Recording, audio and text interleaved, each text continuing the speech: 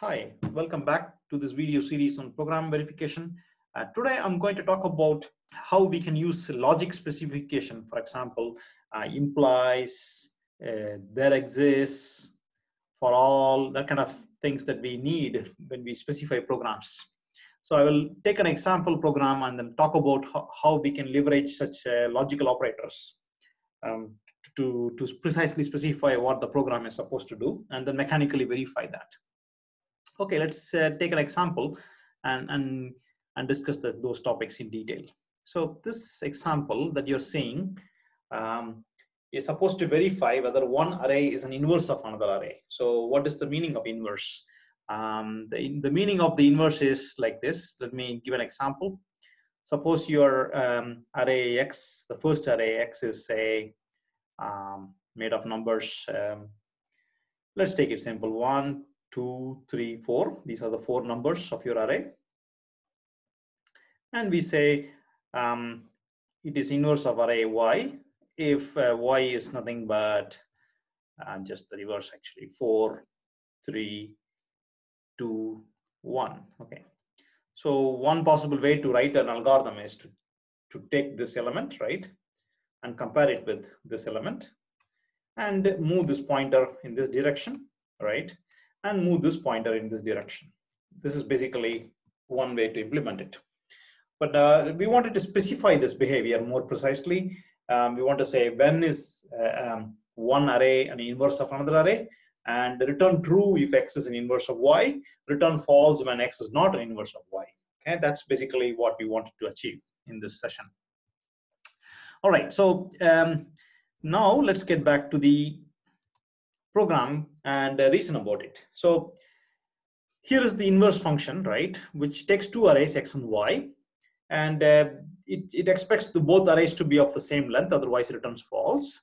There's also an assertion that at runtime it will fail when the program is running. I'm mostly interested now in verifying the program before running it.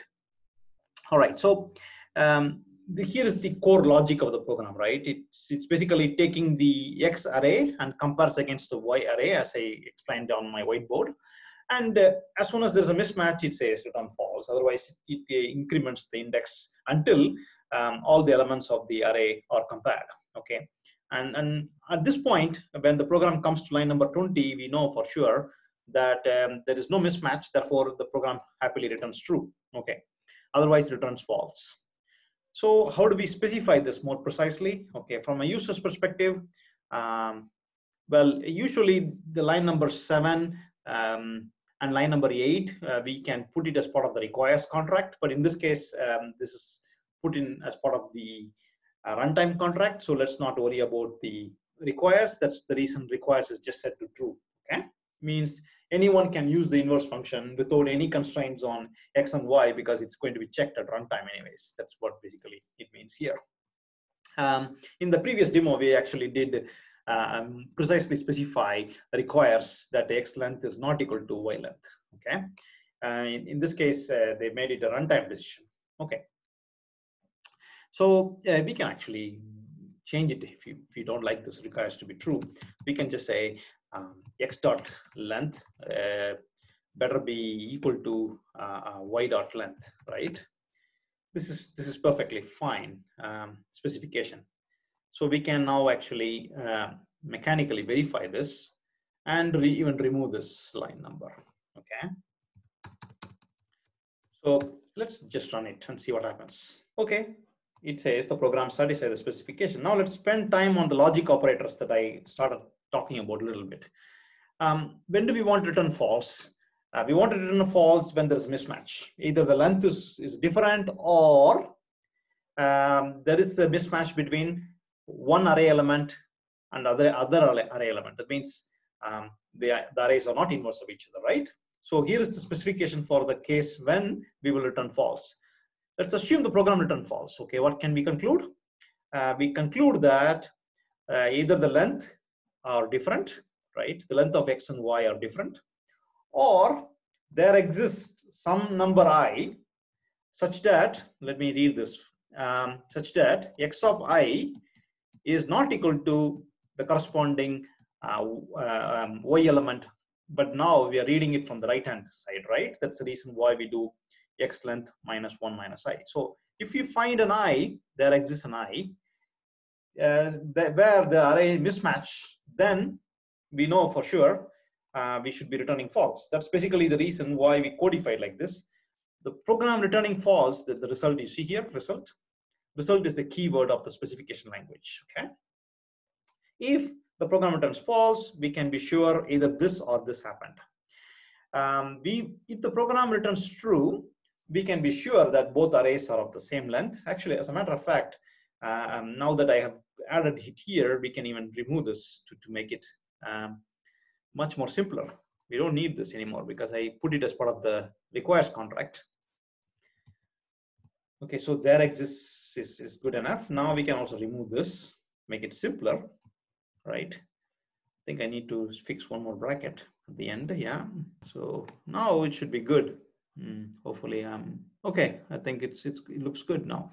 So let's verify this. Yeah, it satisfies the specification. So there exists is a nice keyword built in as part of the Java markup language, the specification language that we have been using.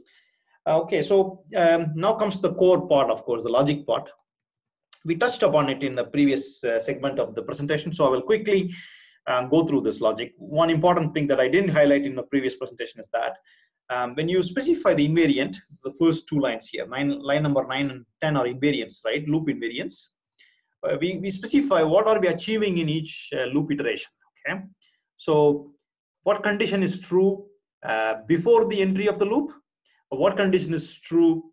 The same condition, of course, has to be true during each iteration and also during the termination of the loop. Okay, so that's the reason you see here the while loop says index is less than x dot length. In the invariant statement, we specify index is less than or equal to, which is a little bit weird when you look at it from the very first viewpoint. It may look like there's a bug in my specification, but it's not.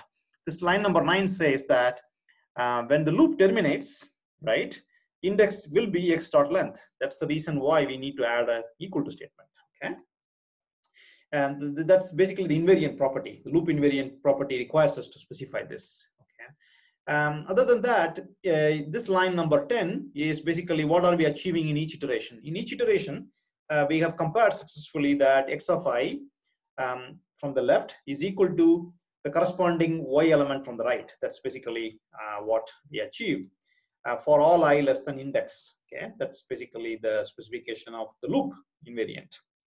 And this line number 11 is important to train the tool. Otherwise, the tool wouldn't know whether the loops are terminating or not. There's no way for a tool to generally conclude whether a loop will terminate. That's a well-known computer science problem. So if I remove this, right, it may still say, so let me run this now. Let me verify without that line. Okay, it says the program satisfies the specification. Of course, it is not, right? Because we didn't tell the tool. Let me make one more mistake. Let's just comment this line, right? What happens now? Well, it still says the program satisfies the specification. You know why? Because the loop iteration was just executed only once. You can imagine like this. So in order to make sure that such mistakes are detected, you wanted to explicitly have this line saying what is changing in the loop so that the loop will terminate. Okay, the loop will terminate. X length minus index is something that is changing whenever the loop is running. And now let's see whether the effect of line comment will be detected. Hopefully it will be. You see here the prover cannot establish the assertion. The decrease assertion is violated. That's really good that the tool was able to tell us that. Okay, so now we will uncomment this. And let's make one more mistake. Okay, let's just do some mistakes people make, including me, of course. Let's change the false to be true at line number 20, right? And at line number 15, let's make it true. This should confuse the engine and it should detect the problem. Okay, the ensures must be violated now, right? Let's hope for that. Okay, yes, it was able to tell us that the prover found a mistake in the ensure statement. This is nice. It's even detecting the line number 15 is returning true, line number 20 returning false. So it's able to pinpoint the mistake that we are making here in this code. That's really nice. These are all mistakes we make, and testing often may not detect these kinds of problems, of course. So we do this and we change it here. And now let's verify and confirm that everything is okay. Okay, so looks like everything is okay. And let me make one more mistake. Let's just put an equal to here, right? This should also be deducted because loop invariant will be violated, right? When the loop terminates, index will become x length plus 1, which is violating the line number 10 specification, which says index is less than or equal to x length. So, yep, this is perfectly fine. It detected the prover cannot establish an assertion. So this is also detected. And we can now revert to this. And let's make a mistake in the specification. Let's do this. Yep, assertion violated, right? It cannot prove a couple of assertions. That's really good. We found all these interesting mistakes that we make, and it gets detected. All right, that's basically the demo. Thank you very much.